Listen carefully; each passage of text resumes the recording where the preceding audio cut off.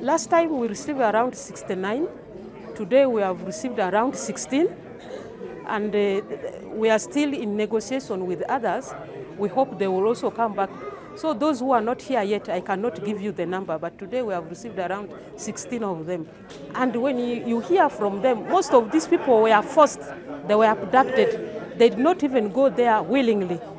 But now when they went there, they had no option, but they had to join.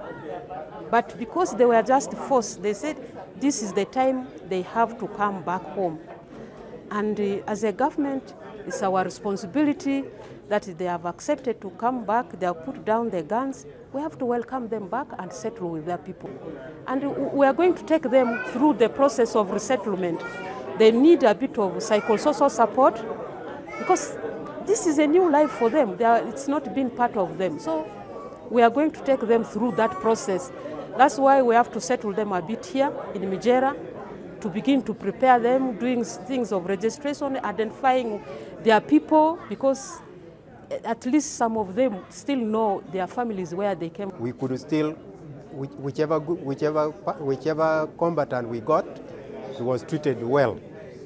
It is the same gesture which the two governments of Central African Republic and Uganda have done, have shown the world that they can get all their people and resettle them back home.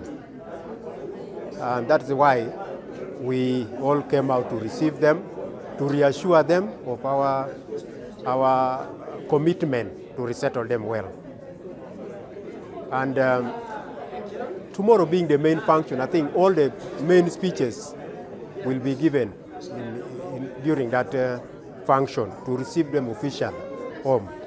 Honorable Minister, as you are aware, in 2007 and 2008, Uganda government had peace talks with the Lord's Register number in Juba, mediated by the government of South Sudan.